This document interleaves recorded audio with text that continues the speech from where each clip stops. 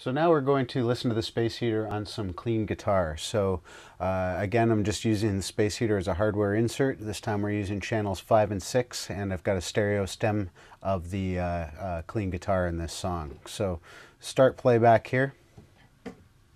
Alright, so here's the dry guitar. Space heater bypassed.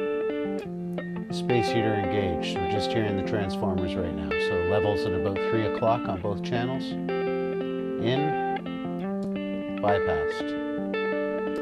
Let's bring it back in, and now we'll turn on the tube drive. So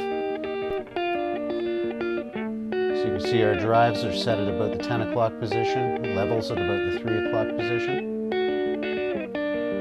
Now I'll bring up the drives on both channels to about 12 o'clock.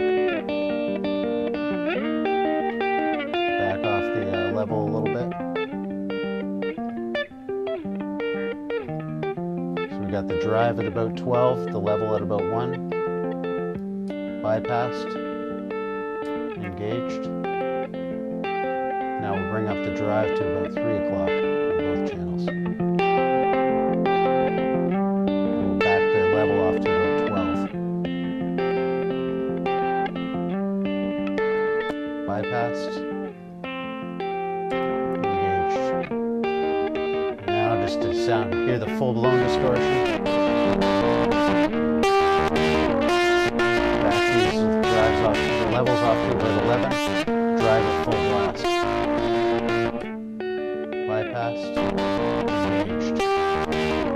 Now we'll bring the level or drives back to about the 12 o'clock position.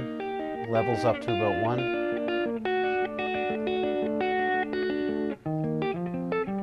140 volts. Down to 70,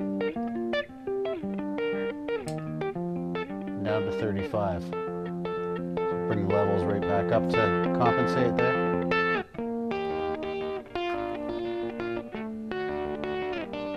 So there's the 35, drives at about 12 o'clock, and levels are at full blast. Bring the drives up to about the 3 o'clock position. Bypassed. And we'll increase the heat, 70 volts. Back off the levels to about the 2 o'clock position. Bypassed. Engaged. Now up to 140. So that was the space heater on a clean guitar. As you can see, you can really just apply a bunch of distortion and make that clean sound like it's coming through a tube amp, or just warm things up a little bit.